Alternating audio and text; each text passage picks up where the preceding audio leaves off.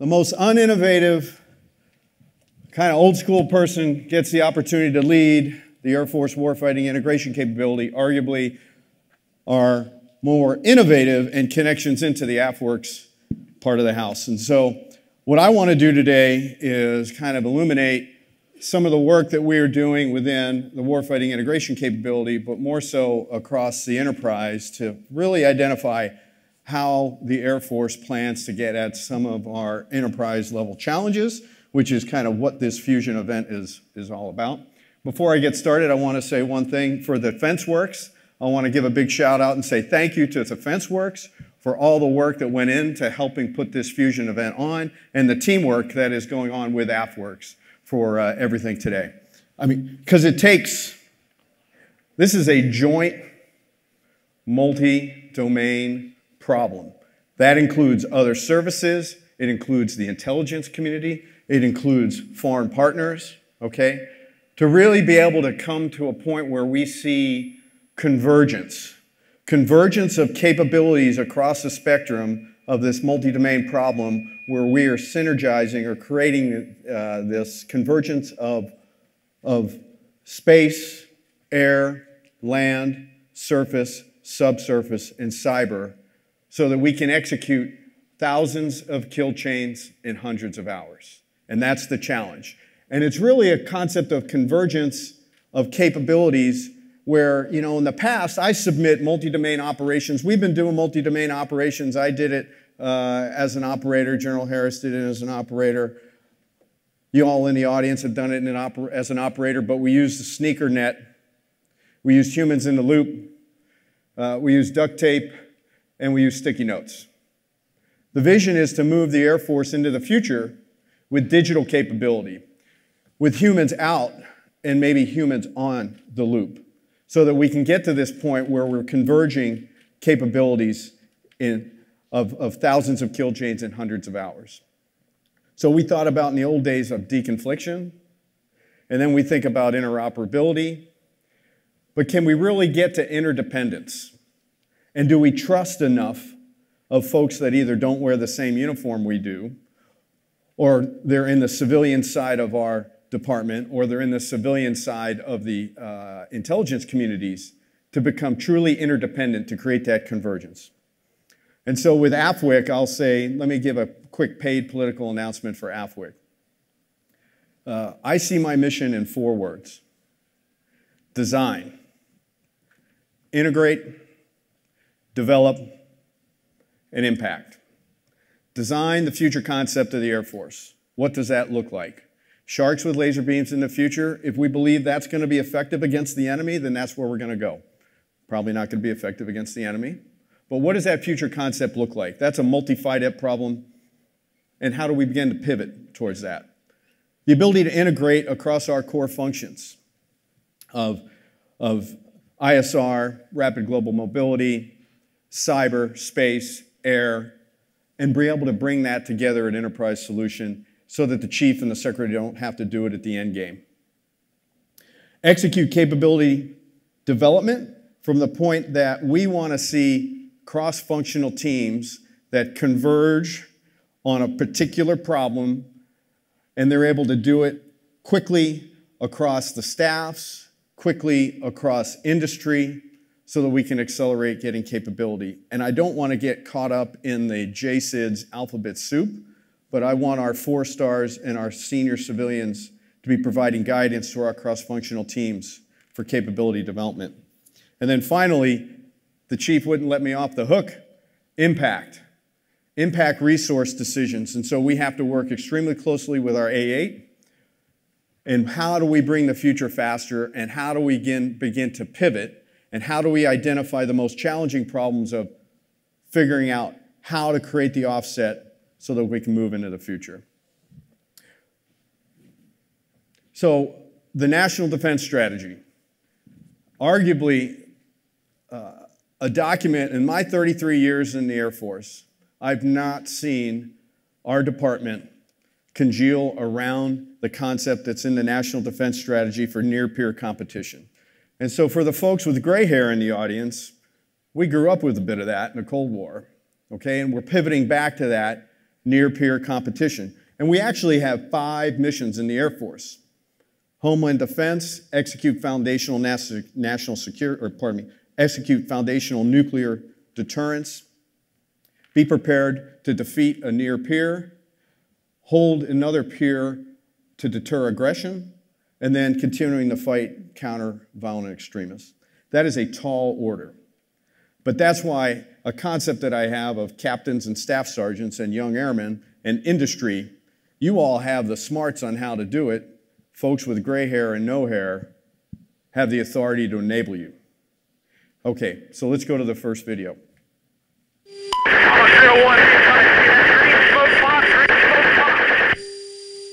Copy, Hog 01. Once more. Yeah, we see it safe. I see it safe. Bring it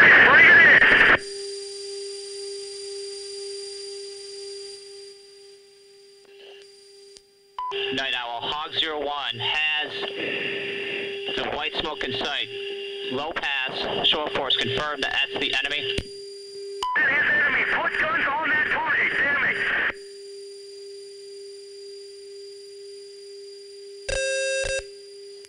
Hog 01, copies, repositioning. Understand anything in that building is a target.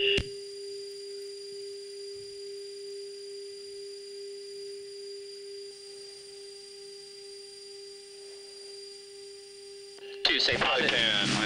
Please got your visual. I'm your right wing passing right now. I don't have the smoke. Copy that. Cover. 2 Wizard, ISAF 7, 185, leaving 91, Charlie, Quebec.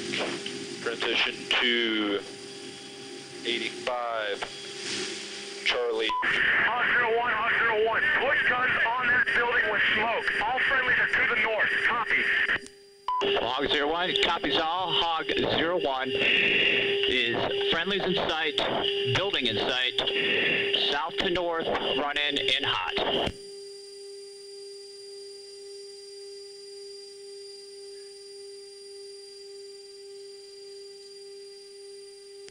Hog 01 is in hot.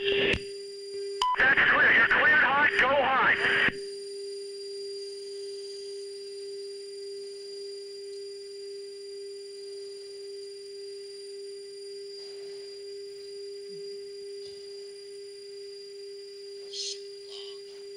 Hog 01, guns good, guns good. Hog 01. So, when you look at that video, you say, wow, that's pretty cool, it's great, good guys won against the enemies. And I look at that video and I go, wow, man, that took a long time. Wow, there's a lot of comm in there. Holy cow, that's in a permissive environment. The concept we have for multi-domain operations is to extend a kill chain into a highly contested environment, and again, be able to do this in thousands of kill chains in hundreds of hours. And so I submit the permissive environment that we just saw with the A-10 in Afghanistan is not what we need to be prepared for in the future. And we've had the luxury of executing our operations over the last 20 years in domains that are relatively uncontested. But what are we beginning to see now? We're beginning to see contested space in cyber. We're beginning to see contested space in space. And we're seeing this in all areas when we start pivoting towards a near peer. And that's why we need your brain power to help bring these solutions forward. And we need to do this more quickly.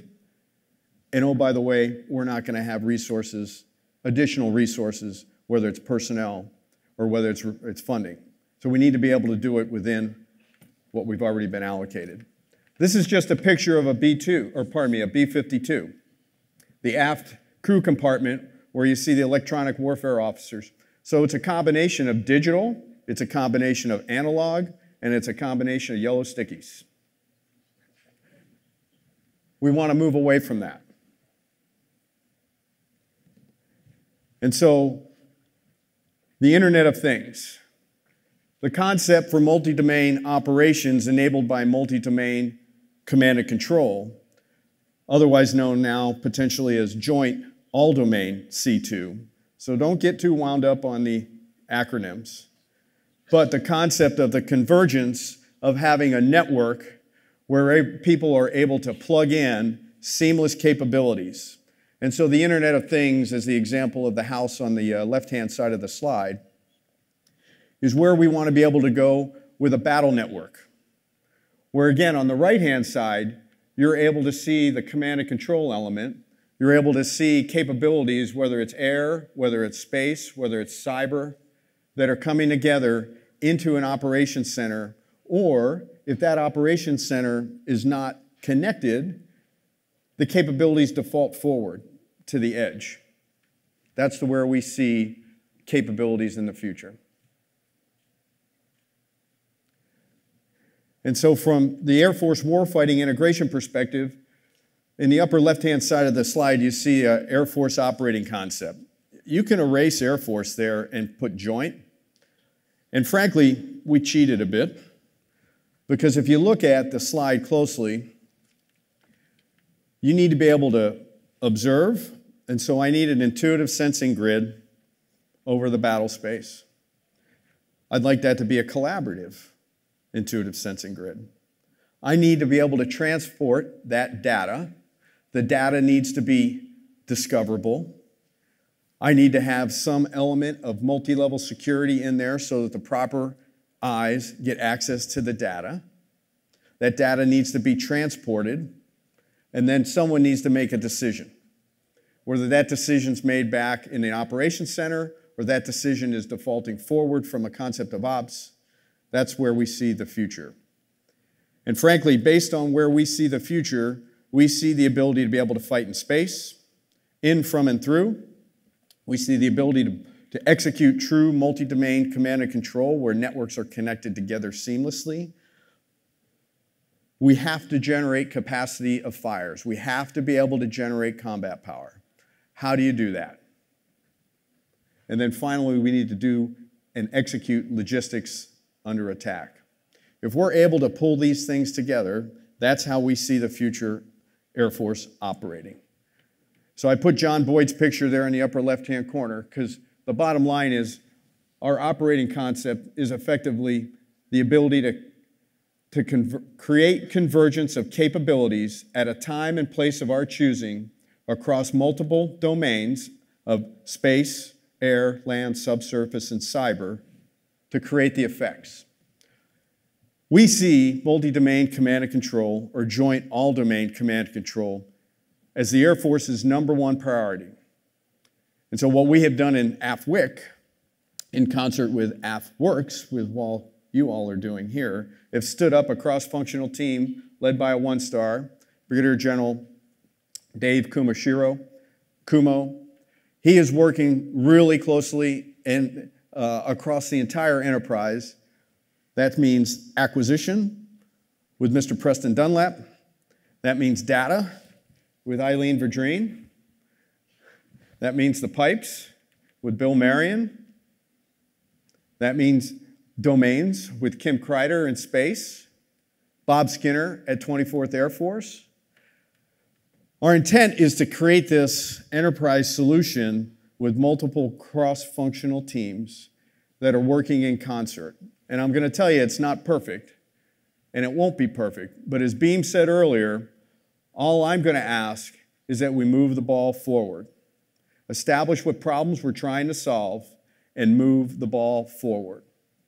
And so, as you look at the decomposition of where we see the major concept out the left here of multi-domain operations, it further breaks down into operational concepts, the capabilities that we need to execute C2, where we've stood up the 13O career field, the advanced battle management, now family of systems, because it crosses every, I turn over a rock every day, and I go, oh, that's multi-domain command and control. So how we pull this together is going to be challenging, but we're ready to take it on.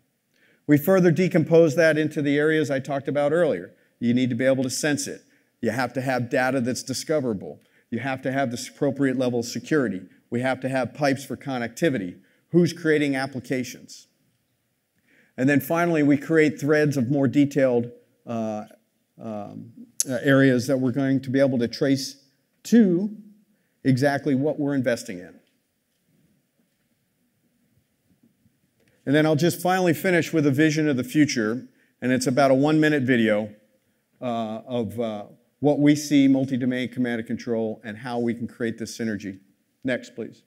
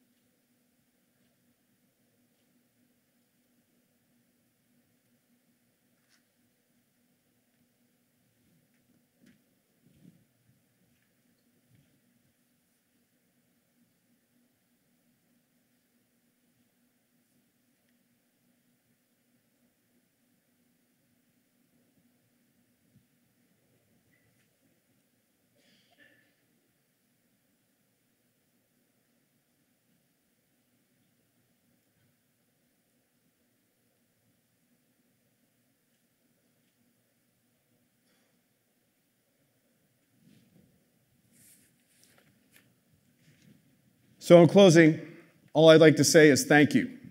Thank you for the brain power that's in the room. Thank you to the captains and staff sergeants and young airmen, because you have the know-how. Industry, whether you're a prime or whether you're a small, I absolutely believe you have technology and you have capabilities currently right now. And we, as a Department of Defense or an Air Force in particular, need to make it easier for you to be able to contribute to that. And that's the whole intent of what we're doing here in the Fusion event. I also want to give a great shout out to Beam and the AFWERX team and DefenseWorks for allowing me to take some time today. Thank you.